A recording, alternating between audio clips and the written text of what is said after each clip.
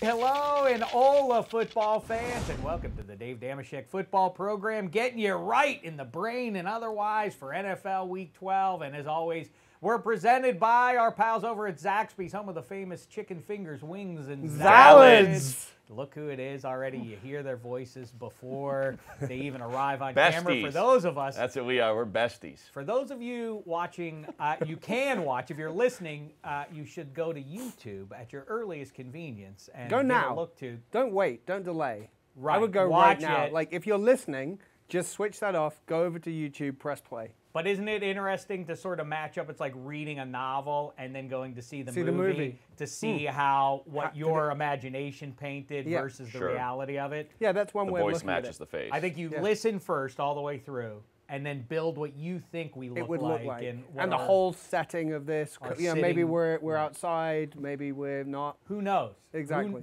Let's not spoil it. Theater of the mind. For those people. Let your mind's eye tell you the tale. Then not the three of us. See how it matches up with the high-end Hollywood director who has shot the feature. That's basically what's going on here behind the table over here. I would say Hank's voice is the only one that matches the face. It's a little, it's kind of like when you go and see Predator or any other Schwarzenegger movie, and he's in the U.S. military, but he was obviously residing somewhere in Europe until a ripe age when he hasn't broken the accent quite yet. Yeah. Also, sometimes I like to watch movies where you know who the star is, but then you see it dubbed with a different voice. And so Arnold's voice in Switzerland or whatever, like who did they choose? What do they sound like? That's an interesting... What accent do they have? I guess people have an accent in the U.S. military. I don't know why the robots in Terminator saw fit to give the T-800 an accent. An Austrian accent. Yeah, weird decision. But more real in a way. I suppose, yeah. Like less easy to attention to identify. Oh, that might be a robot. Anyhow, let's say hello to everybody. Because you can suspend belief in reality about everything else. But you know what? They had me until that damn Austrian accent. Now I'm out. I continue to say that the logic laid out in Terminator 1 and 2 is airtight. If you're willing to go and see the movie about time travel, you will find that you cannot poke any holes in the logic of if you could travel from whatever year. Is that right now, 2019? Is that where they are in Terminator? That's a good question. 1980. It sounds right. Yeah, it's not far off. Anyhow, let's say hello to two fellas. I said Ola because they both have just returned. Did you say from Ola? Mexico Did you say Ola? City. Did you say Ola? Ola, amigo. Ola. Ola. Ola. Ola, amigo. Yeah, little George W. there. Ola. Right? Mis amigos. South of the border. Back from the Chargers Chiefs game, emblematic of a weird Week 11 and a little bit of a trend here lately in pro football. Depressed scoring. Chiefs and Chargers played, and that grand total, they went 24-17. That became the 13th team, the Chargers did, to score 17 or fewer points. That feels like, I could look the numbers up, but I'm too lazy to confirm that. That seems awfully low in 21st century pro football, a year removed from the Chiefs and Chargers game that was played in the Coliseum. It was supposed to be in Mexico City. Everybody declared... The Chiefs-Rams game. Chiefs-Rams game, right. I'm sorry, right. Everybody said, oh, football has changed forever, and ever since then it feels like scoring has kind of regressed a little bit. Well, I think just right in step for the Chargers, for defense and offense. I think they've kept everybody under 24 except the Texans.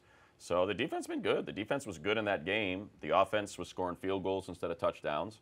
And they turned the ball over 4 times. So even though you look at these gaudy yardage numbers for the Chargers offense, time of possession, first downs, all of that was there. They just turned the ball over and could not score touchdowns. I want to talk Chargers. We'll dig in on that a little bit. By the way, that is the voice. Whoa! Sorry. And the voice of your Los Angeles Chargers on the radio airwaves, and you watch them on NFL Now here on NFL Network.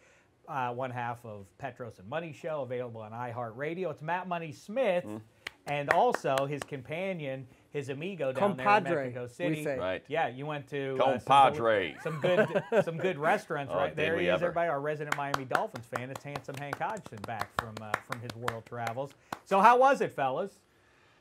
Well, I will start by giving it a big hearty endorsement that I Yeah. would recommend making a trip to Mexico City, especially if you're in the southwest portion of the United States. I mean, it's a 3-hour flight. It's like flying to Chicago from here in Los Angeles, and you show up in an international city that feels like it. It's very reminiscent of Europe. It reminds me of Barcelona, Madrid, kind of Florence, Milan. I have like no that kind mental of vibe. image of Mexico City. That's the way I would describe it. It's very European feeling Yep. compared to American, and beautiful park that was able to walk through, museums, the castle, all these things that they kind of have in this centralized area. We were in this neighborhood called Polanco, which was just glorious. I mean, it really is like that's upscale living in Mexico City. Everyone was like, well, "Did you feel safe?" You couldn't feel 100%. safer. It's Completely beautiful felt safe. part of town.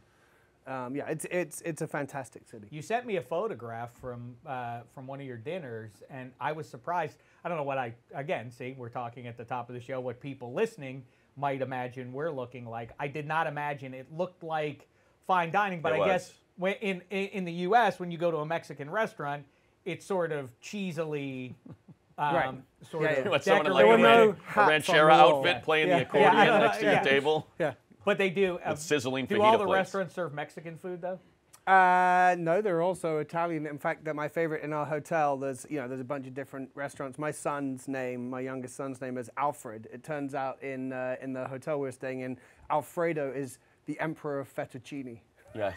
Which That is was the great. name of the restaurant. That's the name, Alfredo, emperor of fettuccine. So I've started calling him that at home. And we had a I have no idea Teflon what I'm grill talking about. in ours. So there was a Benihana basically in ours. But so the place we went to was, I mean, that was as fine dining as anywhere you could go, certainly, or I've been in the US. I mean, it was fantastic. And it was Mexican food, but it was presented in a way that wouldn't necessarily be familiar to people who go to Baja Fresh or... no, professional servers, conversation about what you're interested in, what are your tastes like. This is what I would recommend. One of the coolest things I like they that did. move. I'm vain. I would love for somebody. Yeah, yeah. I want to tailor the meal for you. Exactly. Right. My favorite thing, though, is we had a party of 6, and we ordered a bunch of appetizers because why not? And they separated the appetizers. So you don't get your dirty mitts all over the plate and I got to deal with your filthy fingernails. Instead, I get my little portion of the appetizer, as does everybody else, right in front of them. I'm conflicted about what I think of that move. I've had that, that salad, you want me to do 2 plates of that? Like, yeah, I guess so. But if you just give it as one, I'll probably eat more than everybody else. Because I'm a glutton. That's it. It's an astute You're a pig. observation. Pros and cons. Yes. Pros and cons. But so we ate at that level, Yeah. and then the next day, Money and I went and had lunch in a place which I thoroughly recommend as well, called El Bajío, which is I think a chain, but not a like large chain, that had tacos that were just out of this world. And I had to go to sleep afterwards. I just we sat there, we watched Red Zone, and then the tacos just kept coming, and then they had this shrimp taco with cheese and bacon in as well. And it put me to bed. And I do want to point out the one place we did go that would be considered the hole in the wall taqueria. Oh yeah. Hank walks me in there. He's like, "Yes, I've heard great things about this place." And so I put my order in, and he's like, "I'm not hungry." And I'm like, "Oh Well, my I'd just ass, you're eaten. not hungry. You bet you're hungry. If I'm eating one of these things at the hole in the wall, so are you." Yeah. And they were I'm delicious. not the guinea pig. For all I know, they're serving guinea pig. Right. I don't, you're going to eat something. It definitely wasn't guinea pig. It was delicious. fantastic. high end. Not high end. I mean, it was I high get end. you. I mean, low high end. end. Yes. The quality. Yes, delicious. Excellent. Good for you guys. We wish you could have been there, Dave. Yes. That was the one thing that we felt was missing. Well, the dinner was club your has never sparkling conversation. Well, sure. The dinner club that we have over these many moons here at the NFL has never extended beyond the U.S. borders. For me, at least. I'm glad you guys got the for a second satellite time, out there. second year in a row. Yeah. Got a little London in last year. Almost like we're Mexico leading City. you behind. Right, exactly. Yes. But we're not.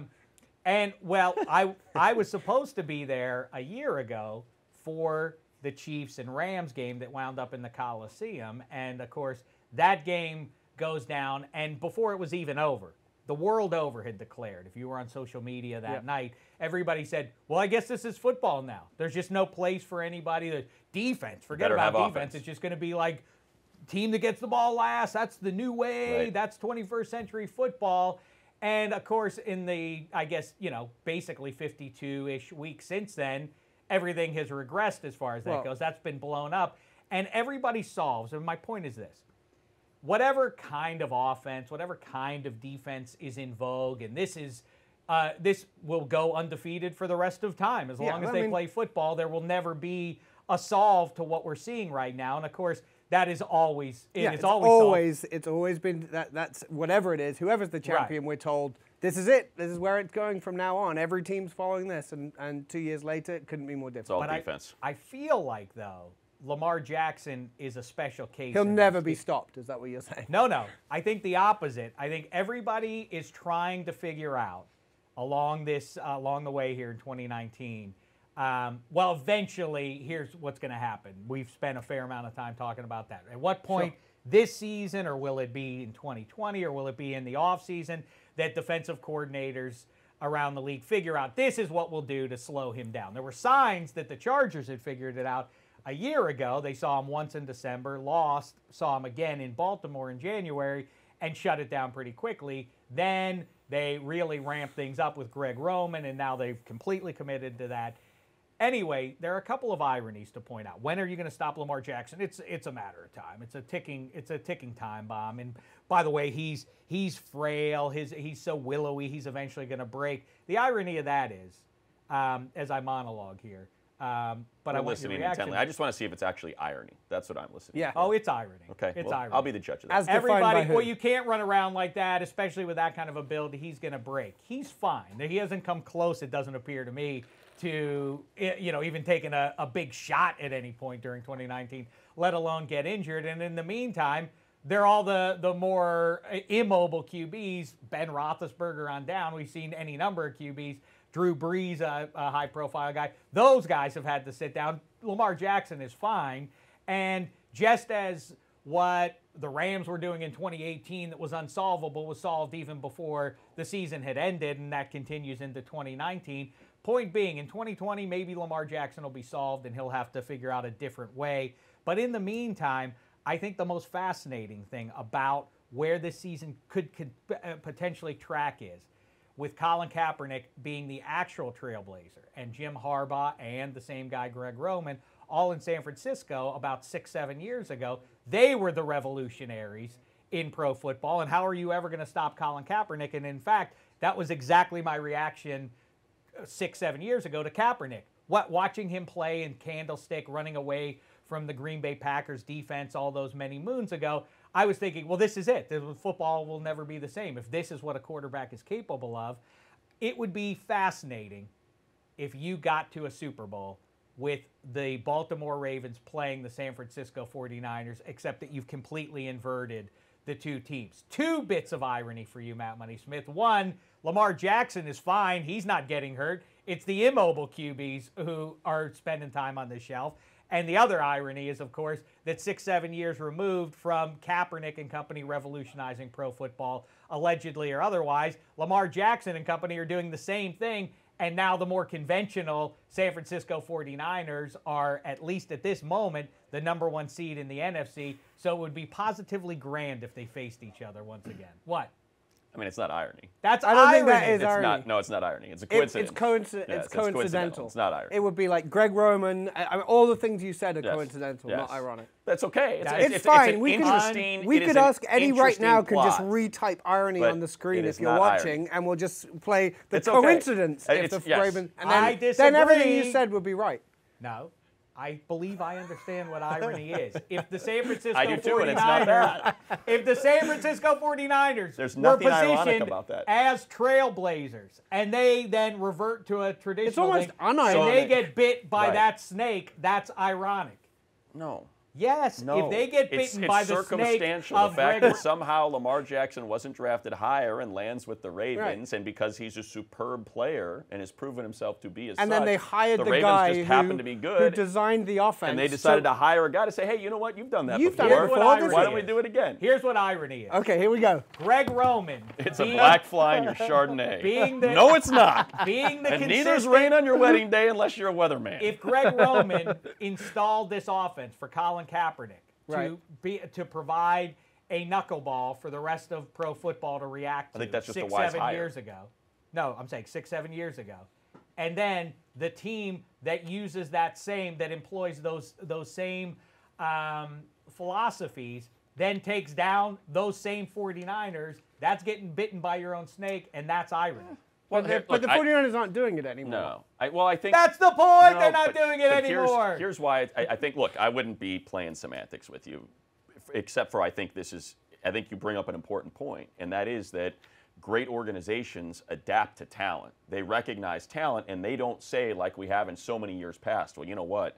Lamar Jackson's going to get hurt if he keeps running around. Lamar Jackson's got to learn how to manage himself in the pocket. No, great organizations do what the Ravens did. They go out and say, hey, let's go get Greg Roman. He did it with Harbaugh and Kaepernick, and let's do that here because it took that team all the way to the Super Bowl. And so I don't think that's why I'm saying it's not irony. It's smart management, and it's what more teams should do when you recognize, hey, we got something special. Lamar Jackson is a weapon that cannot be contained, but why don't we maximize his ability because we believe he is that special by putting 6 offensive linemen and 3 tight ends on the field at the same time and hiring a guy that did it with a quarterback who was, by most accounts, limited in his abilities as a thrower, but they figured out what routes worked for him best, how to use his legs best, and the 49ers carried that all the way to the Super Bowl. What might be ironic is the fact that the 49ers, after that Super Bowl, tried to turn Colin Kaepernick into a proper quarterback. And Joe Flacco became a supremely athletic quarterback, and they each went back to the Super Bowl to face one another that would have been with ironic. a different skill set, but the same guy. Exactly. But it is. Okay. First of all, I like the point. I like the point. You graduated from Pepperdine with a major in surfing or whatever. I don't even know what you get a degree in. You're British, handsome Hank, but that doesn't imbue you with better understanding of terminology. I'm the one with the journalism degree. I know what irony is. Well, apparently the think tank in Bloomington is just handing out degrees if you pay your tuition. How dare you disparage the school named after WW2 hero Ernie Pyle, journalism titan. Now, I will not be shamed because of the name on your school of journalism. I will not. I don't want to belabor it, but I just want to say this. But you do. You don't want to belabor it, but you do. Greg Roman was brought into San Francisco to shake up pro football. If he then were to vanquish, well, he's the one primarily. I think Greg Roman. Not brought in. I think he's just a friend of Harbaugh. I think Greg Roman is a friend of Harbaugh. Right, and I think he was smart enough to work out how best to use Kaepernick. He didn't do it on day one. If you remember, they were playing Troy Smith and obviously Alex Smith for a period of time. He didn't work that out on day one. No. They then felt it wasn't like they brought in Greg Roman because he had that offense. He was brought to Baltimore for that reason. Right, I misspoke. Right, Greg Roman is there, homegrown or otherwise, in San Francisco, and he develops this around Colin Kaepernick, and the NFL doesn't know how to respond to it. Greg Roman, now on the other side of football America, if you wound up with a Super Bowl of the Ravens playing with Greg Roman's scheme against those same 49ers. That would be ironic. That's exactly what irony is. I was joking. I don't think it would be. Still not. It was a coincidence. It still is ironic, and I don't care what you say. Okay. And either Explain it again, and we'll see if we agree with you this time. Let me repackage this for you now, okay? Okay, now it's ironic. Mr. Play It Safe was afraid to fly, okay? Packed his suitcase, kissed his kids goodbye. Right. Waited his whole damn life, okay, to take that flight. You don't. And when the plane crashed down, he thought, well, isn't this nice? Isn't that ironic? And then here's the only part of that tale that doesn't fit. I hope it rains on and both isn't your it ironic? No, it's not. No, it's not. It's a bad break for that bad poor luck. guy. It is not Sorry, ironic. Mr. Play It Safe, you died. I hope when you guys are both going into your second marriages. Yes. How dare you? I hope it rains on both your weddings. That would just be very bad luck. Yes. That'd be very bad luck for us in many ways. Damn Mother Nature. Now, it's time for fresh takes. I feel like we just kind of had some fresh takes. We're going to call you Alanis. People redefining what words mean here. That's pretty fresh in my book. But fresh takes presented, of course, by the pals over there at Zaxby's, the home of the famous chicken fingers, wings, and salads. Salads. Yeah. I didn't want to do it. I didn't want to do it, but I did. I know. I'm a terrible person. No. It doesn't make you a terrible person. I suspect, though, there's some helpers out there. Will let us know. I will look forward to some tweets about whether this is or is not ironic. Eddie, could you set up? What is is there a DDFP Twitter account? Can we have a vote on your people's whether or language. not it was? I know, but you just dismissed it out of hand. You were like, "Oh, you're English. You're British. You don't know." What do you know? Why don't you provide? Why don't you be a helper? Why don't you define irony? For I mean, everybody? I don't want to get into that now. What I know No, is you don't- what's you don't. not This ironic. is where Eddie weighs in and goes, "You want me to define it? This subject sucks. Move on." It's a football podcast. Let's go with some football. Let's talk about football, tangentially at least. I don't know if you've noticed it. It's the All-American Bowl being played up there in Foxborough, Massachusetts on Sunday. It's America's team, allegedly, playing against the team named for our revolutionary heroes. Sorry, maybe too soon for Handsome. Not it is picking the a little scab, too but- soon. Too soon. Yeah. But either way, yes, the Patriots. Shall I actually tell you something that is ironic? And this genuinely is ironic. Is that Don't you dare. your question, who is America's team, the Patriots, despite being the patriotic This team is ironic. I for know the what you're gonna US, say. Indeed, this is have ironic. actually become the world's favorite team because of their success over the last decade plus. As the NFL has grown in other countries, because there's no tie to a specific city or whatever for most people, and because obviously they've been successful and people have seen them win Super Bowls, the Patriots have become the world's team. How's that for irony? Okay, That qualifies. Thank you very much. There, I just defined irony for You know you, what? Dave. No, you Not didn't. a You coincidence. provided an example, but Don't. here's Don't do it. you know Don't which do one it. I'm gonna go with. It's Yes. bad marketing. It's not irony. It's just bad marketing. No, that's irony. That is irony. The Patriots, named after our revolutionary heroes, the greatest players to ever wear the New England Patriots uniform. Yes. What do they get when they go into the Tell Ring me. of Honor? I don't know. They get a red coat. No. They get a red coat. That's ironic. That is money. ironic. That's ironic. That is ironic. Another irony. You're doing well now. You seem to have picked it up. At worst, it's 2 out of 3. You just hit it. Hey, Just take the Walk W, off. Dave. that's your walk-off, all right? You struck out twice. Now you caught that hanging curve. I happen to know. The that Bluetooth buzzer in your batting glove just went off, and you were able to smash that thing. You know what? You know what? Another bit. What? What did I miss? Well, no, I was going to say another bit of irony is when people puff their chests out with condescension. This just about, seems you like don't an know what insult. irony is, and then they get the meaning of irony wrong themselves. Is ironic, and that's what you've just heard or watched. With who? I don't feel like that's ironic two of either. you. I think that's Well, we just just got it ignorance. right. I just said something That would ironic. just paint me out to All be right, the ignoramus here's that I our am. fresh take subject for What is it? for today. I guess Handsome's kind of I just alluded answered to it what for he you. thinks, or at least the globe wide. So let's focus in on America then.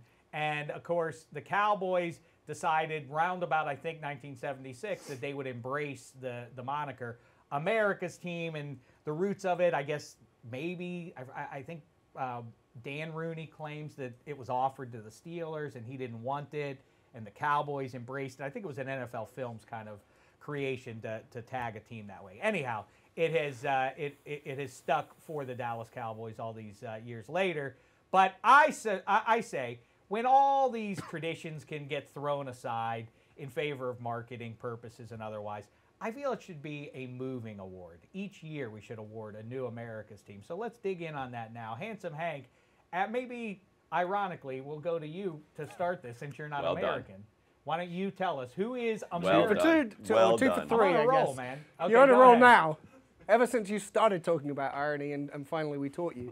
The roll. I mean, Come on. go ask the ahead. question. Who's America's That's- team right now? Who do you think? Well, I answered the Evaluate question. it however you want. I answered the question for international because I think Right, it is the I just Patriots. said that. I think the Cowboys probably do still hold that. You know, when wherever they are in the U.S., you can find Cowboys fans. But if you want to throw some other teams in the mix, I would say the Packers have fans across the country, and you know that it's what that's related to. I think is more just perhaps a love for at least a city that could be an underdog. I think the Raiders have fans seemingly all over the country, and I think the Steelers are that team as well. I think one of those three teams, if that's what you mean by America's team in terms of wherever you are in whatever city, you'll probably come across someone wearing that jersey, that cap, that that say that they're hardcore fans that wouldn't of be those clubs. a moving target. Like you, no, would, you know what I mean? I don't think it. I don't think it does Steelers, change year Cowboys, over year. Raiders, Packers. I think the other thing that happens, you see occasionally. I'm trying to think who it might be for this season, but the example that's best for me to draw on is when the Saints finally came out of the doldrums and became a good team. I think anyone who was not supporting, or if their team was out of the playoffs, I think there was a lot of momentum, at least in my mind, behind a team like the Saints who hadn't been a great team for a long time and suddenly were good, and everyone was like, I'd like to see this team win. I think the Bills could be a team like that, or at least it seemed like that earlier in this season. There are a handful of teams that just haven't been good, and when it turns on, the Browns, if it does eventually happen for them, I would certainly say,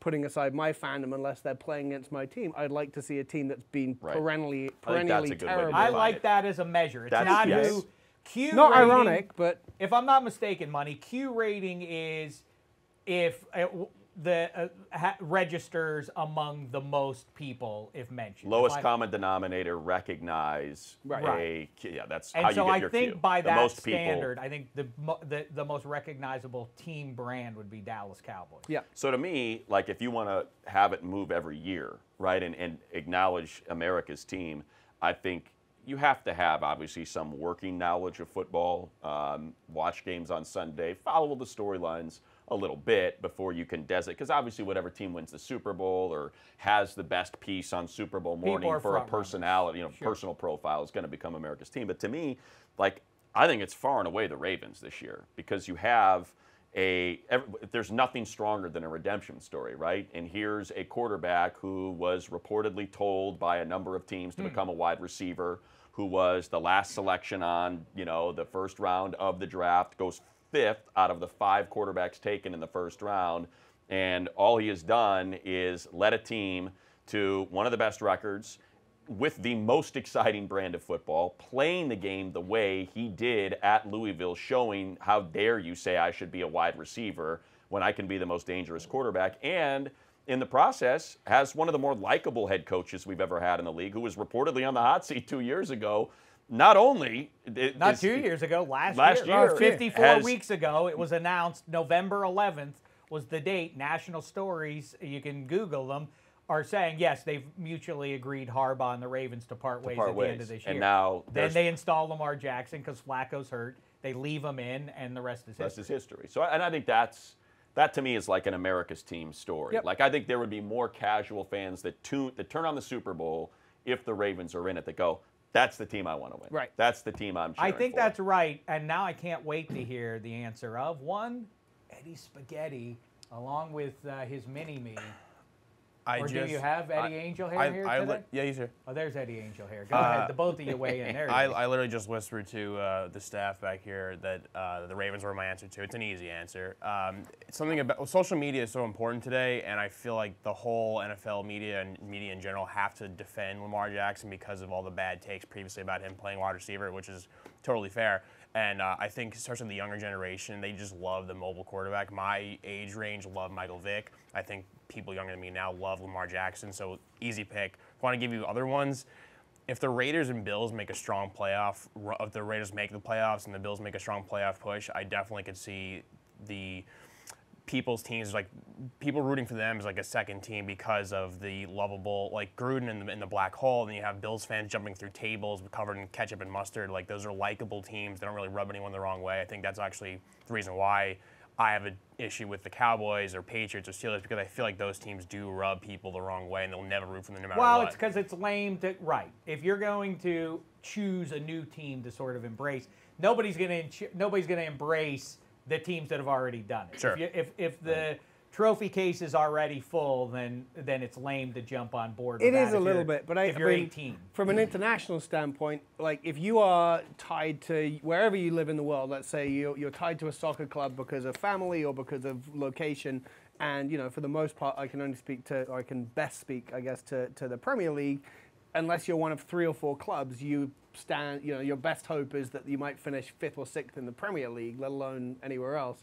So if you see a team in the Super Bowl and they win the Super Bowl, whatever year it is, and given that the Patriots have won most of the last 15 of them, you're going to say, well, I'll choose that team, and it's going to be a lot more enjoyable than if you say, I want to choose a team that's never won anything. I'm going to be a Lions fan. Like, where's the joy in that? Like, I support Bournemouth at soccer, and now suddenly I support the Detroit Lions. That's switch that off, please.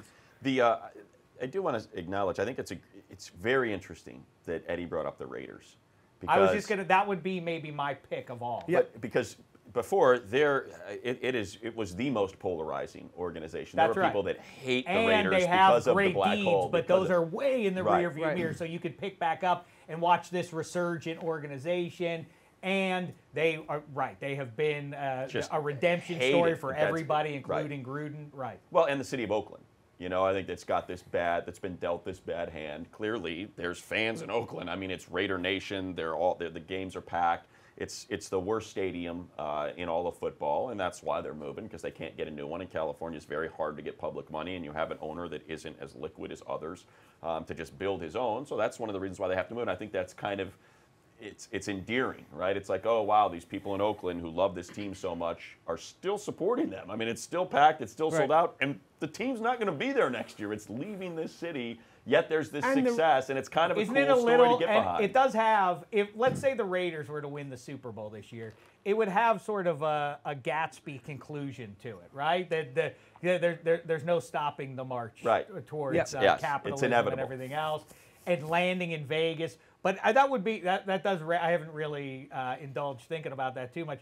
If the Raiders were to win the Super Bowl this year, is that bad for the NFL, or is that great for the NFL? I think it's great. I think it's great. If they move, I think it's one thing. Like when the Ravens moved on from Trent Dilfer and replaced him with Elvis Gerbach, that was a bad move. This would be an entire franchise. Yeah, we're not even staying in the city where we won the Super Bowl. We're moving to a different state. Yeah, but the other thing, I think people, maybe not the general public, but I think people within football understand that the Raiders are moving because they kind of have to. Like Money said, it's not like it doesn't work there.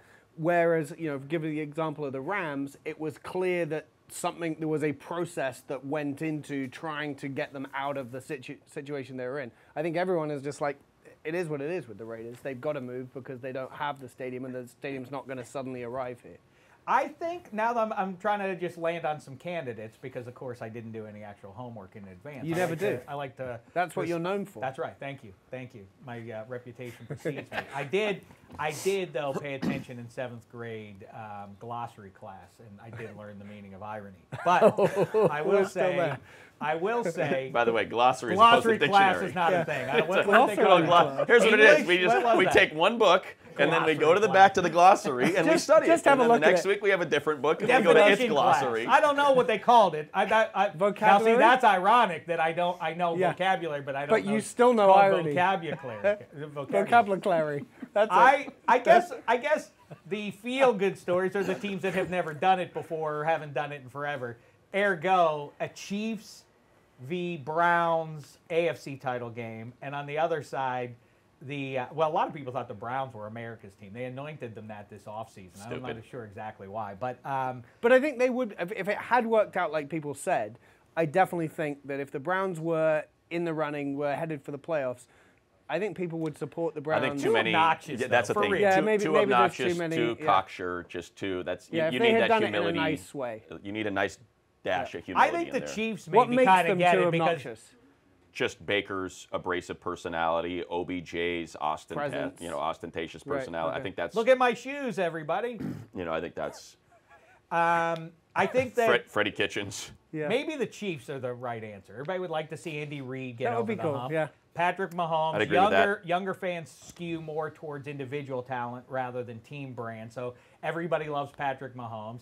And the story that has been 50 years, this tentpole franchise that basically is essential to the AFL's existence, and then moves over and plays in the first Super Bowl, then becomes the second AFL team to win, in fact, the last AFL team to win a Super Bowl, And then 50 years, no more Super Bowls for them. It'd be a nice thing to see. And they're in the heartland. People seem to like that. Barbecue, a little everything bit of, else. little bit of Eddie's news. got All something to American. say. I can How about tell. Jacksonville? Think about Blake Bortles. They got so deep a couple years back. People love them, Yeah, and that how they was a kind of just moment. like They had a moment. stumbling their way there. And then all of a sudden this year, they sign Foles, but he goes down. Minshew comes alive, and there's Minshew mania. I think they're a team that I could see a diehard Bears fan, diehard Pats fan, diehard 49ers fan. If their team is out there, like, oh yeah, I could root for the Jags. The Jags haven't bothered anyone. If it happens, he's probably not going to be doing it. So Sure, but the yeah. point is though, like they could generate this buzz of like it's like a friendly, lovable It's an team. underdog. It's an underdog yeah. team that you haven't seen there for a while. I mean,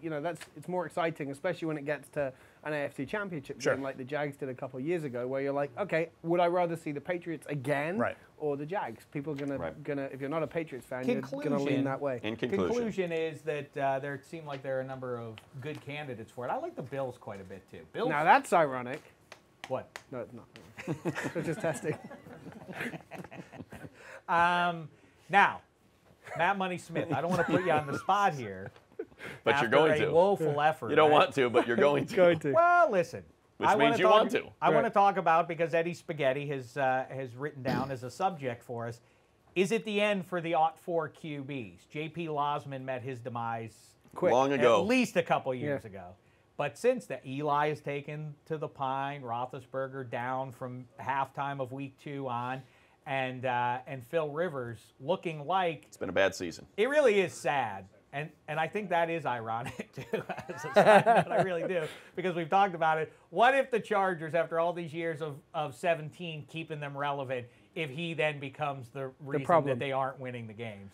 Which I think and he it did was kind in of feel Chiefs that game. way against the Chiefs. Against the Chiefs and the Raiders. And the Raiders, yes, right. the two must-win games in division, win them both, and you find yourself, to some degree, in control of the division as after the bye week. If they win that game with Derwin James coming back, that is absolutely right. Especially back-to-back games when the defense certainly held up their end of the bargain against the Raiders and the Chiefs. I mean, remember, the Chiefs had nothing going the entire first half until he threw that interception that was returned to the 6, and they scored on the very next play. That's not his fault. That's Pipkins getting beat by Frank Clark, but the other 3 absolutely were. Yeah, and there was a 5th interception that was dropped. I mean, that's just a terrible throw. I was standing in the end zone on that last drive as Rivers was going down the field, and trying to, because early in the drive it didn't look like they were going to do anything. And I turned to the person who I was standing next to and said, this ends with Phillip Rivers throwing an interception in the end zone. And about 30 seconds later, that's exactly what transpired. Well, it is also sad that, coincidentally, come on, Dave. Throw it out there. Let's see if it's ironic. Let's take the day that we have this conversation, as we have sort of been talking about for the last couple of months here, is that it makes sense, given contract and where the respective franchises are tracking, that it would maybe make sense for Phil Rivers to move to Nashville, Tennessee for his last year or 2 and play for the Titans. And that's now floated that's been discussed. But Ryan Tannehill is in fact playing better. He's playing great. I mean, I don't know. I don't know what's wrong with Rivers. I don't know if his arm is not right. We all know he's one of the most cerebral, diagnose a defense and cut it apart before they even recognize what he's done to them, quarterbacks that we've had in this league. And if his arm's not cooperating, but you'll see, like, if you go back and watch that game, and because we're up, however many feet, 100 feet in the air, looking down at the field, we can see everything that's laid out. I mean, he's trying to force balls into Keenan Allen in the end zone when Mike Williams is wide open in the center of the end zone. He's trying to throw that ball deep to Patton that gets intercepted when Austin Eckler is standing right, who has had a huge game and has, just cut apart the Chiefs defense, standing right in front of him with probably a 25-yard gain on a 3rd and 5. And he misses that check down and instead forces it into triple coverage. And that's just been the whole season. It's been a very odd year for Rivers. Watching him up close like that, it feels like he does not trust the offensive line. And so some of those times where he might go to the 2nd or 3rd read, he doesn't even think he's got time to do it. Right. But the problem is then he's just locked on. No, I mean, and he's still holding the ball. And I think that it's fair, but I think it's also unfair. The line, while decimated, has played well. I mean, even their 3rd-string center, you look at the way they're running the ball. I think part of it's maybe play calling, and even putting him in position to have those. And obviously you see the way he audibles out of things, and he does a great job. And he audibled into a number of plays in that game, specifically run plays that went for big gains. So, I mean, he's still got that. But it'll be interesting because it's not ironic, but it is interesting that I think a big part of the Chargers' plan was, hey, when we move in 2020, you're going to come see a Hall of Fame quarterback, and we have a team that very well could have been coming off a Super Bowl run or at least an AFC Championship run, and you can come see greatness, like a guy that's going to be wearing a gold jacket, play a season, again, perhaps making a run at a Super Bowl with this team of young talent around him, and come see the old guard, give it one last go. And I don't know if we're gonna. Well, we're gonna get it. Eli is done. I don't think anybody. He's not I going can't back to New York. imagine. He's not going back to New York, but I would say each of those guys. Sorry to no, because I think each of them might have that end of career 1 or 2 seasons somewhere else, and it may be Joe Namath, or it may be Peyton Manning. Johnny Unitas, or it could be that you put Rivers on another team, and we've talked about Brady winding up with the Chargers in 2020. That's not completely implausible.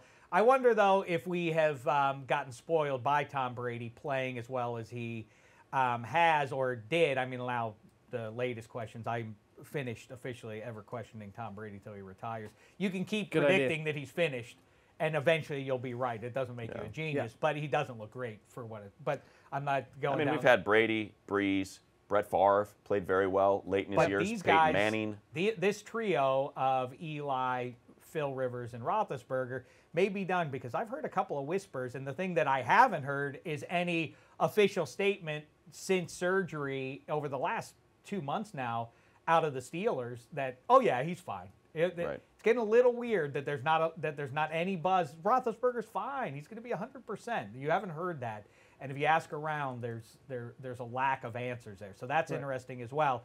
Very quickly, because we have much to get to between the Red Challenge Flag picks for Week 12, and then also we want to continue Spaghetti's fan audition to take. He's got to get reps. Yeah, he's got to get his reps, and he's going to take over.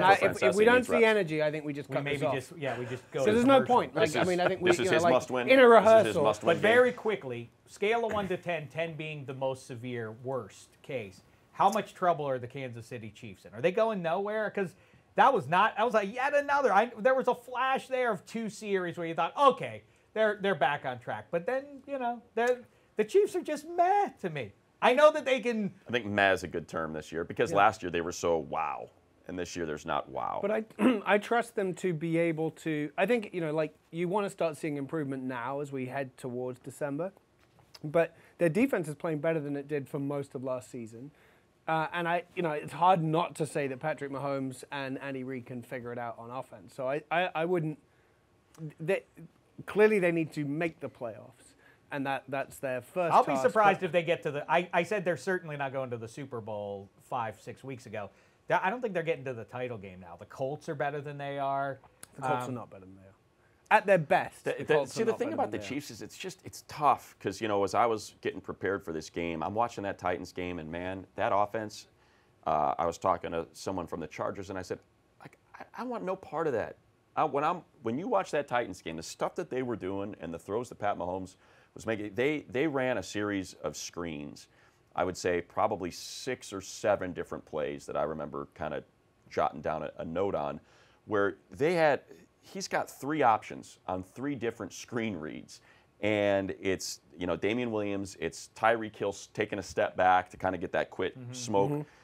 And then all of a sudden, out of nowhere, you just see Travis Kelce kind of peel this little hook where he comes behind the inside receiver, stacked 3 on one side. He's the middle guy, and he pops right inside the inside man, and you don't even see it. And all of a sudden, here's this dump off where the Titans had both of these other screens sorted out, and next thing you know, Kelce's gone for 60-some yards. Andy Reid is so good at drawing up so many of those plays, and then you have that jump pass from Mahomes, which was just stupid. I mean, it's asinine what that pass was that went for a touchdown to Mecole Hardman against the Titans. So that's why I don't want to dismiss them, because you see that on offense, and you're like, I don't know how you defend that, no matter how good your defense is. And granted, the Chargers were able to slow it down, and Joey Bosa was destroying Eric Fisher all game long. Chenna Nwosu was when he was over there. Melvin Ingram was. That's a concern. But that's my only fear, was saying, oh, yeah, Chiefs aren't getting there. Because I'll see games like the Titans, and I'll be like, I don't know how you stop that. It goes back to the thing I keep saying this season is, it's clear you need to get a bye. It really greases the skids for you to make a meaningful playoff run. And I just don't say so. they're going to probably win the division. But if the Chargers can help the Raiders out, they could conceive. I mean, Chiefs almost were 6-5 because of the Chargers. And then the Raiders definitely wouldn't even have to win an Arrowhead and still be able to win the division. But it still is shaping up. If the Raiders take care of business, if they are for real and they can go into the Jets, this will be an interesting test for them this weekend. If they can vanquish the Jets who are playing halfway decently, if they win that and they can win the games that they're supposed to win, they may end up winning the division. And then if it's 3 road games for Mahomes, then I just don't give him. But I don't give him a chance. But we sat here a couple of weeks ago, I think, and we said, as we were picking games, that Mahomes is almost at that Aaron Rodgers level where it's like, I wouldn't want to rule him out. And so, which is why, even if they do have to play 3 road games in the playoffs, I just think he could go into any of those games. And for all the reasons Money just said, between him and Andy Reid, it wouldn't blow my mind. For me, though, is handsome that you'll relate to is mid-'80s Dan Marino. Dan Marino, like, well, he could beat you. Yeah, he could, but he's not gonna beat 3 playoff level teams. He had terrible teams. Defenses around him at all times. That's not the case with the I'm not Chiefs a fan right of their now. defense. Yeah, they don't stop the run. I'm not a big fan of their defense. They're a lot better than they were a year ago. If they jump on you and and they get up 2 touchdowns, then with Chris Jones and I don't think Clark and everybody, then they become a different. But I mean, just if it's a close game and you can just keep running it at them, there's no evidence that they're going to stop anybody from doing that. No, I think of those 4 interceptions, and it's terrible to say, and it's going to sound like sour grapes maybe. I hope it doesn't, but I mean, one of them was forced by the Chiefs. The other 3 were Phillip Rivers making terrible throws. And you saw what happened in that first half. They just, the Chargers were just gashing them for big play after big play, and then just mistakes by Rivers and that team late. Penalties that took them out of red zone opportunities into field goals. And a chance for me to revisit the conversation we had after the Lions-Packers game. Illegal hands to the face again. I really like that subtle fix. It is the most. Why maddening. Is it a first down? They are 3rd and 12 or it was 1st and 20, 2nd and 12. The fumble by Yelder that gets returned to the 10 by Desmond King, and then they show the replay of it. Legal hands to the face, and it's Melvin Ingram with his hand on Fisher's shoulder pad that slips up and pops him in the face mask for 1/10 of 1 second, and that's 5 yards and a new set of downs. It's like, all right, fine. You want to call it because the guy's head got cocked back because he jabbed him. It stinks. It's a stupid call. But at the same time, give them their 5 yards and make it 3rd and 7. A first down? A first down for that? Like people always say about holding, I guarantee you could, if you went back and poured over the tape, there would be plenty of hands to the face that don't get flagged, that just get missed. That's maddening. All right, some dandy games to get to for Week 12. Quickly, let's renew or get some more tape here for Eddie Spaghetti and his little Come on, pal Eddie, there. you can do it. Eddie Let's Angel just here. up Lots this of a little energy. Money, you are the caller or you're not Money. What's your name today? Am I starting again? Yeah. I thought well, maybe you're I'd the go best second. at it. Oh, come Everybody on. likes Hank it hasn't been here for a while. Maybe he gives do it a a crack. New York call. You got to be a New York. Hey there, Eddie. Okay, good. Okay, here we go. Let's get some. We have time for one call. Going. What is Hank's alter ego? I can be Steve from Long Island. Steve from Long Island. Well, you sound like him. All right, we're back. 877-337-6666. Got time for one call. That is the number for the fan. We got time for one call. We got Steve in the car in Long Island. Steve, what's going on? Hey, Eddie, how you doing, boy? I'm all right, Steve. Get to it. I was wondering, are you excited about what the Giants could do with a new head coach? Who do you want? Who's going to be the guy that comes into New York and saves the day? All right, Steve, great call. Thanks so much. It was a big game over the weekend. We got Baylor versus Oklahoma, Matt Rule versus Lincoln Riley. Those are the 2 guys you got to look for. Pat Shurmur, that's it. It's it for him. I don't want to see him anymore. It's a shame what he did to Eli. It's a shame what he did with this offense. You got a lot of great pieces there. You got to get rid of him. You got to clean house. We'll give Gettleman one more draft, see what they could do, get a tackle in there, get someone to protect Daniel Jones' blind side, let Matt Rule come in, install his offense. That's a good team right there. They'll contend for NFC East in 2020. Right, hey, Eddie, you had your coffee this morning. That was great energy, man. All right, not bad. Now, I would have hung up on him because it was such a terrible call, personally. What? Petros and Money do not indulge a lot of callers. Really? Callers are not good. Not callers and definitely not ones with vapid questions. No. I mean, I didn't really have a question when I came into it. But Which is the direct opposite. Go on, place place the call. All right, let's try it. Let me think. Hold on. Let me just kind of get my mind right. Where am I going with this? All right, I got it. I'll be, let's go Bob from Queens. Bob Queens. Actually, no. Bob Sounded from, very Chicago. Bob from Brooklyn. Bob. Bob from Brooklyn. Bob is one that takes me back to my Chicago. I can't stop. My Uncle Bob. It always comes out that way. So yeah, Bob. I got family up in Lincolnshire. How about Bob from the Bronx. Bob from the Bronx. Bob from the Bronx.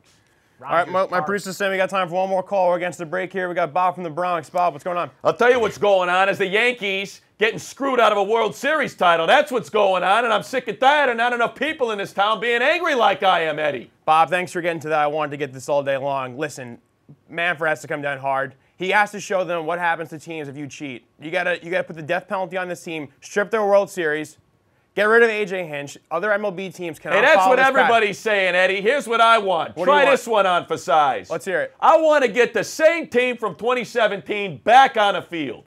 That's what I want. We replay the games, we throw the commissioner's trophy into the trash, and we just redo the 2017 postseason. That's what I want. Make it happen. Bob, I love your enthusiasm and energy and the thought for that, but that's not going to happen. What do you mean it's not going to happen? There's no way. The MLB won't want to do that. They said they're looking into it deeply. I do trust them. I do think they will come down hard. They don't want to see, a second scandal like this of this magnitude. It's a shame for the Yankees. It's a shame for the Red Sox. It's a shame for the Dodgers. Look into it. Guess what? Accounts payable said they were looking into my missing Christmas bonus. And that was from 3 years ago, and I still ain't got it. Look at a ticker tape parade down the alley of champions. For the Yanks, they deserve it. Let's throw it one way or the other. All right, that was I thought that was good. That was good. That was good, Eddie. That's it. Thank Thank you. you. Good A energy. lot better. Thank you. Great callers today. Thank you. Good energy. Way to go. We're on the way. You know what? Why don't you wrap your show and throw to coming up next on the fan, Red Challenge Flag. All right, that's all for the Spaghetti Hour here in WFAN. Up next, everyone's favorite segment, the Red Challenge Flag Picks. Dave, take it away. Red Challenge Flag Picks! All right, let's get to it. I mentioned it earlier. It's kind of at the start of this decade.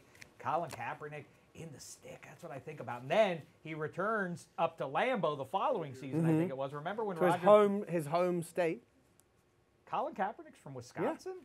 Yep. He is? Yep. I didn't know that. Yeah. Either way, right? he goes up there, and it that? was cold. Remember that game?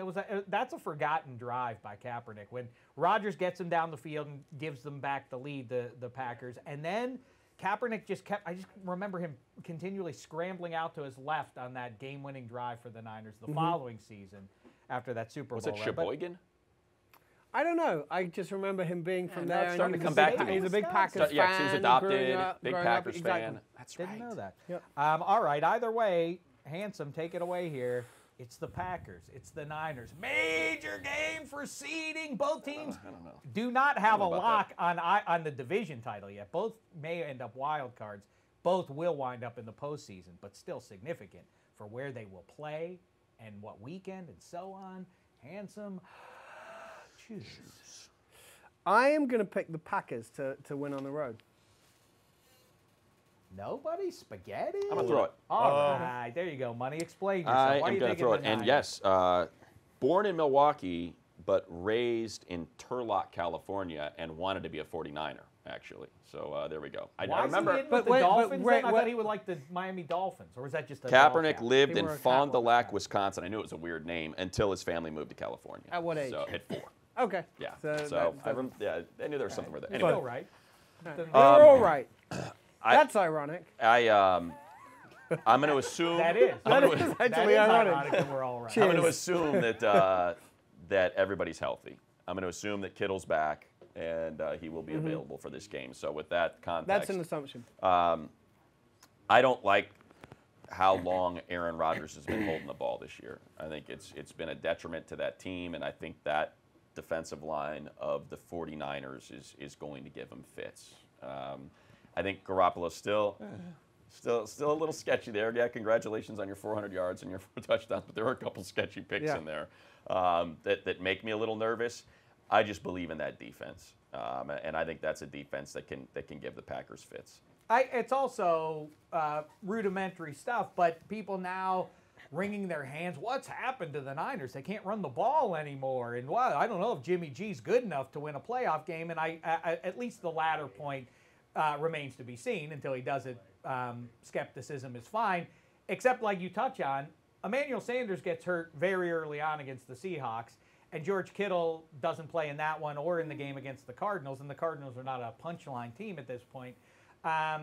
So you've deprived him of his 2 best targets, and like I say, in a rudimentary way, if you can't throw the ball, if the defense isn't scared of you throwing the ball, then it's harder to run the ball. And so I think that the Niners offense deserves a little bit of a break in the short term. And by the way, George Kittle is one of the rare guys who actually blocks at the tight end spot too, and is a plus in that department. Which is why, if he does come back with the injuries he had, I'm not sure that they can count on him to do that to the same level as he was doing when he was healthy. Yeah, I think he might be able to go out there and run some routes, but I don't think he's going to be effective as a blocker with the injuries he had. And I know it was a great soundbite, and it was a fun Twitter conversation that Rodgers got after his guys for getting all Hollywood and going out in LA, and that's why they lost. It's not why you lost. It's because Bakhtiari and Balaga could not block Melvin Ingram and Joey Bosa, and they had no chance against him. And now you tell me you're going to get Nick Bosa and Buckner and Armstead and that crew, and after watching what the Chargers defensive line was able to do to Rodgers, that still has that penchant to just look for that kill shot downfield instead of getting rid of the ball. To me, that's... Don't you think, though, they can take a learning from that defeat against the Chargers? I think they can take a learning from it, but I don't think Bakhtiari and Balaga are going to be able to stop that defensive line. 49ers still have misery awaiting them. They have to play the Ravens still. I'm off the top of my head now. In the Super Bowl, Dave. Maybe. That'd be ironic. Still get the Rams and the Seahawks once more, so I think. And then Week 17, right? If given a choice, the Niners would take a win up in Seattle versus any other, and same goes for the Packers. They have to go to Minnesota in Week 16, and both of those may end up settling the respective divisions. But like I say, a big one for both teams. Speaking of which, the aforementioned All-American Bowl in Foxborough, Matt Money Smith, the Dallas Cowboys, the New England Patriots.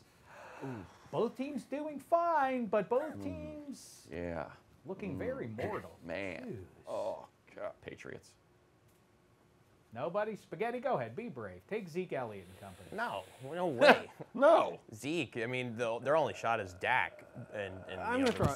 All right. All right. I mean, I just why not? I can see that. I mean, yeah, look, the Cowboys, I'm still waiting for I think they can beat anyone on the day. I've been riding this train since before the season started. I picked the team to win the Super Bowl. On the one hand, watching that Eagles-Patriots game on Sunday, where neither team was very impressive, and the Patriots, especially on offense, didn't look like they could get much going. And then watching the Cowboys, who obviously kept it close, but Dak looks fantastic, and they could put it together. I get that they're playing good defense, which hasn't necessarily been as good as it has been or had been earlier in the season. I just feel like the Cowboys could go in there and beat them by 2 points in the end. Well, the anomalous performance. I really love how Dak is playing. Right. When New England's down performance was against the one high-end offense that they've played. Yeah. And the Eagles, though, boy, I mean, that's a conversation for another time. I guess we're going to be picking the Eagles in a minute. Maybe we'll have it then. But to get the ball rolling a little bit, Carson Wentz. Oof. Not that good. I just can't envision a Jason Garrett coach team going to New England and winning. I mean, look, that's fine. To me, it's a battle of wits. Well, he's going to lose that against most people. Even though he's a Harvard, and that would be ironic. It's a battle of wits, and the man who went to Harvard is not the man who's selecting. You know, again, completely anecdotally, I have no evidence to support this, but it seems to me that lately, when a guy goes from one team to another, that there's actually information that he can share with his new team about his old team, and it actually makes an impact. Well, then that makes sense for Michael Bennett against the Patriots, just removed from them. Might have some insight, especially. Exactly. Isaiah Wynn's back now, and that should make a big difference for the Patriots, but still. I mean, wait, hold on a second. Isaiah, how many games had he played for the Patriots before now? Well, he's a first-round pick. I'm a pedigree I get it, snob. but everyone keeps talking about, well, how many first-round left tackles work out, perfectly. Everyone keeps talking about how this is going to make a huge difference. Let's hold on and let him actually play some games in our league. Perhaps, but the offense there in New England looks pedestrian, and I'm waiting for the defense to get going in Dallas. I don't get why the sum isn't equally the parts there, but Michael Bennett has played well, and maybe it'll look a lot like the Eagles game did a week ago. Depressed scoring on both sides. I can see that. Yep. 22-20 Cowboys. But let's not be silly. Thank the you. Patriots are going to win this one. Here's a fascinating one. Eddie Spaghetti. I'd like you to pick this one. I didn't even hear Eddie. it, but I don't have time to stop. I'm going to keep going here. Keep it rolling, Dave. It's what several people here said is now the 2019 America's team, the Baltimore Ravens. Oh, we're not throwing these. No flags. one is. No one's Dave, throwing you a don't need flag. to I can wave put that my around. arm down. Oh, really? Yeah. Oh, well, let's see here. At the Los Angeles Rams, keeping themselves in the mix with that. Dramatic setup notwithstanding, Yeah. you're not throwing that You know, flag. unless maybe the Ravens go and enjoy LA's nightlife. Yeah, just ask Aaron Rodgers Yeah. about that. Eddie Spaghetti. Choose.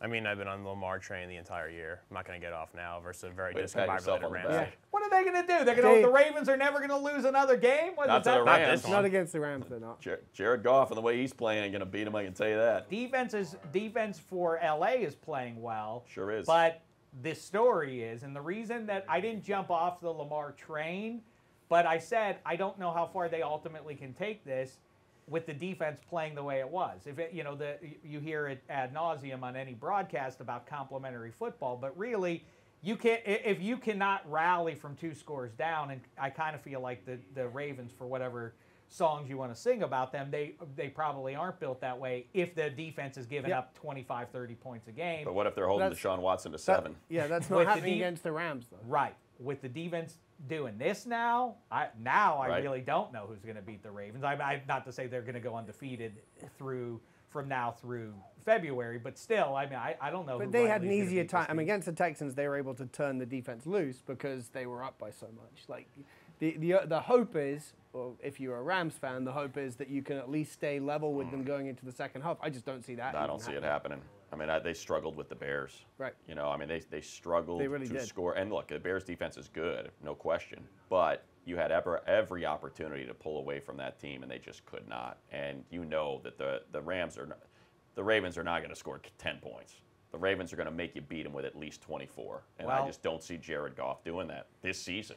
As Not you with get- that offensive line. As you can start to see the finish line now of the regular season, they'll be watching the Rams, will be, to see what teams like the Packers, they'll know what goes down there. They're probably not in line to catch the Packers no matter what, but they'll be rooting hard to see the Patriots vanquish the Cowboys and to see the Eagles get knocked down by the Seahawks. One of those Vikings. You got teams has to Vikings win and the division. Seahawks ahead of them right now. The Vikings are the team that I didn't anticipate, but beating Dallas and then rallying like they did last week, it's getting them awfully close to The Vikings are the cinching one, up right? a wild card. So the Yeah, Vikings at are the worst. one because they're only a game back of the Vikings. They got 4 losses. Vikings have Packers, 3, right. and the Vikings got a pretty tough schedule. So that's the way that maybe the Rams can get in, but they've got to They've got be to win good some. teams. They can't just. That's yeah. the thing. They have to beat good teams. It's And- not what the other teams are Had doing. to have the one against the Bears. They scratched that one out, and for what it's worth, Todd Gurley at least looked good. Yeah, kind of. You know what that was to me? Like that was. See, After the Todd's fumble, still he was okay. good. Todd's fine. It's like, yeah, if he was fine, I can tell you what you would have been doing all season long, and that's riding him a lot more. The bar when seems game's to in be the a lot balance. lower for I Todd Gurley. understand Good everybody- performances these days. Yeah. Everybody involved with that group refuses to acknowledge. Nope, don't know what you Yeah. think. Don't know why you think anything's wrong. Because he gets about like 8 touches a game, And he's you're supposed to be paying the him best what running you're back in paying the him. league. Next up, Battle of the Birds. It seems like these two teams have been relevant for the last handful of years, both on the NFC side of things. Handsome Hank. Hey, you pick it, Dave. No. Yeah, you pick it. Come on, Dave, you do it. Okay, I will. Seahawks, Eagles. Choose. I'm going to take the Philadelphia Eagles to win at home. Ooh, no Jordan Howard, or at least it's tracking that way as of now. Yep, you're on an All island. 3 throw the flag, spaghetti, handsome money. Handsome, why don't you explain yourself? I'm in love with the Seahawks. I'm in love with what they're doing. I mean, I'm always in love with what they're doing on offense, and now suddenly their defense seems to have figured it out as well. And the Eagles, in fact, I'm now even more astonished that you've made the pick that you did based on what you just said about the Eagles. I don't understand how you think that Eagles offense is going to be able to score enough points to keep up with that Seahawks offense. Because I refuse to accept what's in front of me when I see the pieces that are there. It doesn't make sense to me. But the pieces that are there are not better than the pieces that are on the other team that you just picked against. Didn't you just made the old sum of the parts better than the Right. whole? I know. I don't understand, though, why the Eagles' offensive line. It is very strange that within the state of Pennsylvania, that the two offensive lines that I think preseason were embraced as the two best Probably, yeah. have both been mediocre to downright liabilities in stretches this season. And I don't know why the Eagles, now with Lane Johnson, and if he's not available, and Jadeveon Clowney, and Anson, the rest of them getting it going. Maybe I should change it. Maybe I should change it. Yeah, you can't should. change it now. I'm not We've going already to. I'm thrown gonna our stay with flags the at you. Eagles. I just don't see the Eagles are going to be 5-6 and Yeah. on their way out of the Yes, they playoffs. are. Yes, the What same as the happened here? Rams. Josh Gordon's still playing, by the way, right? He's still in the league? Because that's terrifying for the rest of the league. If he's still on that team when the playoffs roll around and you've got the perfect complement to him and Tyler Lockett, and on top of that, a 6'4", 230-pound guy that's blazing down a sideline and has already figured out how to win 50-50 balls that are thrown up by Russell Wilson and DK Metcalf. Like, that is a terrifying combo. Yes, if definitely Gordon is true. continuing to play. And you saw a couple clutch catches by him against the 49ers where And his impact was already felt. Booger's hyperbole notwithstanding, What was his celebrated about Jadeveon Clowney. That wasn't hyperbole, in fact. He was, in fact, dominant against the Niners a couple of Monday nights ago. I think also the Eagles, obviously. I mean, the Patriots have a knack of making almost everybody they play look terrible. And prior to that game, the Eagles had been hot. Now, Jordan Howard was a big part of that, so I don't know if he's available. Lane Johnson, I don't know what his availability is. But at home, there's no football to this. It's just I can't see the Eagles, who a lot of people, including me, thought we're about as flawless. They're secondary again. Carson Wentz by himself, though, he's going to get a lot of the blame. But they don't seem to have settled on a running back. They don't seem to have understood, like, this is one guy that we can rely on. It seems to change series to series. And his receivers let him down every single time. You know, one in every two balls is catchable and just dropped. Like, I feel like he's been let down. And then, like you say, fair. the I don't offensive put it on line, Carson. the I think offensive that's a line good has one, been. Spaghetti, next week for Fresh Takes. What position as a whole has been the worst in Well, in pro I'll tell you, football this year in receivers? one thing. Kicker. No, offensive line. I don't understand. Like, compared to The line's when been we bad, but were kickers have been compared to terrible our this year. youth, like I don't know. But like watching football, you never kind of. There weren't teams that just had terrible offensive lines. This year, I would say half the league. Half. There's like more, probably more than Three half. quarters. There's probably only like 6 teams that have an offensive line that is actually serviceable. I think I do know some of the reasons for it, but it just that never ever seemed to be an issue when we were younger. That teams just had terrible. You know, there'd be a couple of teams that did, but it just seems like all of them are just. They're just I bad. think, you know what? I think talking about getting spoiled, like we said about Tom Brady, changing our perception of how old a quarterback can be and still be halfway decent, I think that Aaron Rodgers, Russell Wilson, and Ben Roethlisberger made us feel like, well, you could have a bad offensive line. That doesn't make a difference. You can still win games because they were winning behind lousy Right, but there's only 3 or 4 of those quarterbacks ever at any point in the league. There still used to be enough offensive lines that could keep a mediocre quarterback upright for long enough. You for have them me to tempted complete to a take the pass. Seahawks, but You're not allowed to, David. I'm not going to. But I would Too say late. just quickly on the offensive line thing, I think it's a couple things. One, proliferation of spread offense, where the ball's out before they even have to hold the block. 2, what you just alluded to, Dave, with what Aaron Rodgers and Ben Roethlisberger and Russell Wilson have been able to do.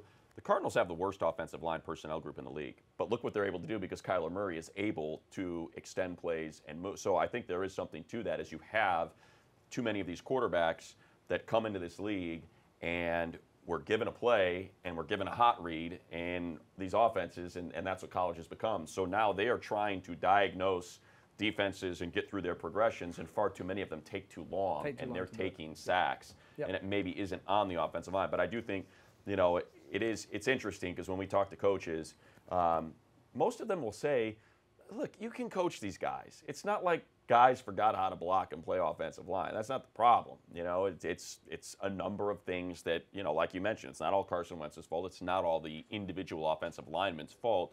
There's a lot of things that go into it, and there's a lot of things you can do to mask it. By the way, we can do that at a later date, I guess, but I'll just say about pass catchers or guys who are nominally pass catchers who don't catch passes.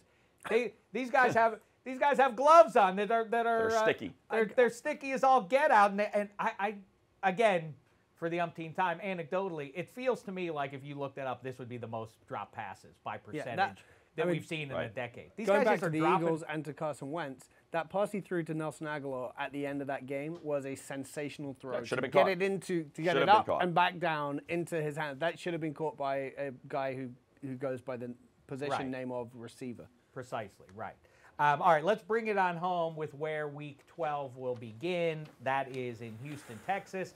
Thursday night football. There have been a lot of good Thursday Can night I have games a this season flag, here. please? There you go. Thank and you. we will have... Someone mentioned that it's the first time in, and I don't know how many years or days or whatever, that all 3 primetime games are between teams with winning records. Ooh, You're kidding. good for us. Yeah, that's a thing this week. Boy, this one feels really big. Then again, wouldn't be surprised if the Titans rally and end up winning that division the way they've been playing too. But anyhow, Colts, Texans, Thursday night football. Matt Money Smith. I choose. Texans. Bang. I wanted to throw a flag at some point. You There you did it, go. Dave. Nothing spaghetti? Holding it. Everybody's taking the Texans. I'm holding it. That's what it means. When I don't throw it, I agree with the pick. I understand what you're doing. Wow, and a little bit of sass out of I'm not Spaghetti since he interested got in his that own radio brand of show. sass. I think the Colts are a better team than the Texans. Ergo, I'm going to pick the Colts to beat the Texans. What part of their team do you think is better, Dave? Let's break this down.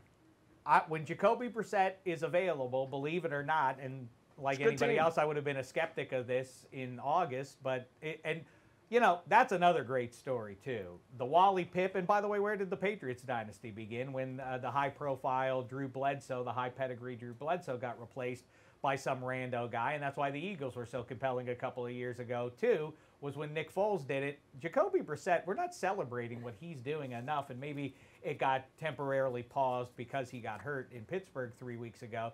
But when he's in there, they're built in a 2019 kind of style that should be great. That defense very quietly is capable of dominating the offensive line, capable and mostly is dominant. And when they get T.Y. Hilton back, and by the way, they haven't had him in 3 weeks, so a little stumble in the 6-4, you look at a little cross-eyed, but you could make a case. Well, not tough to make a case. Vinatieri makes a kick in Heinz Field.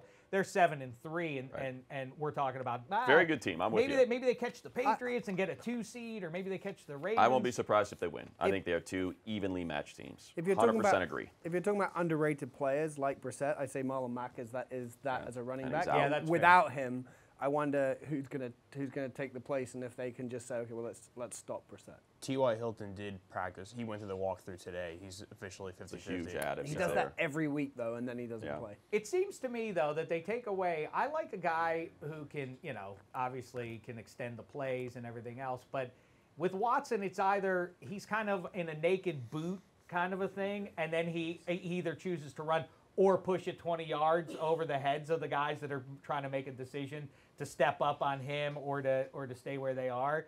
And it seems to me that they should be using Duke Johnson much more than they do.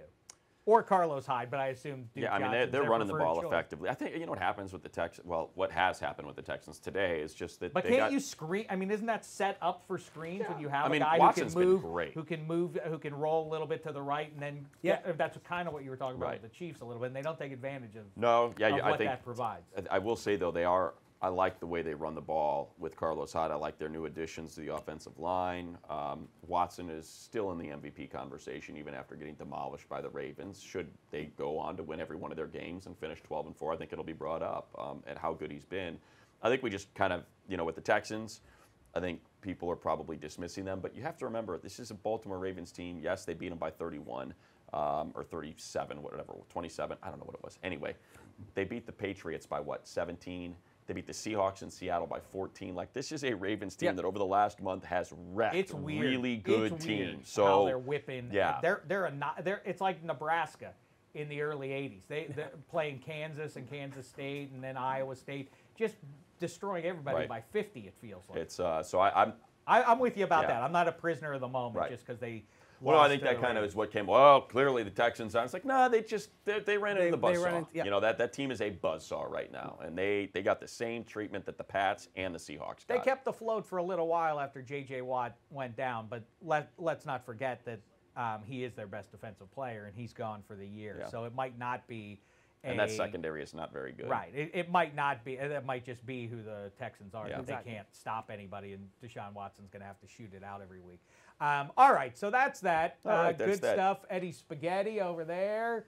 Continued success with your auditioning for The Fan. Do you know the Mike Francesa theme song by heart? The Mike's on, he's ready, he's to, ready go to go on on the the fan. fan. Sports radio. Mike's on. Spaghetti-O. Yeah. His name's Mike's Yeah. on.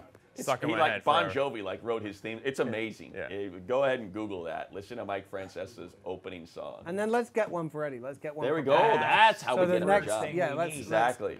Reverse engineering. All right, we'll do that, and then we'll talk to you after Week 12 in front of Week 13 to help make sense of all of it in front of Thanksgiving as well. So we have a lot of work to do before you cut into your turkey. Enjoy Week 12, everybody. For Handsome Hank, Matt Money Smith, Eddie Spaghetti, and everybody back there behind the counter. Thanks so much, football fans. It's been a thin slice of heaven. Oh, too late.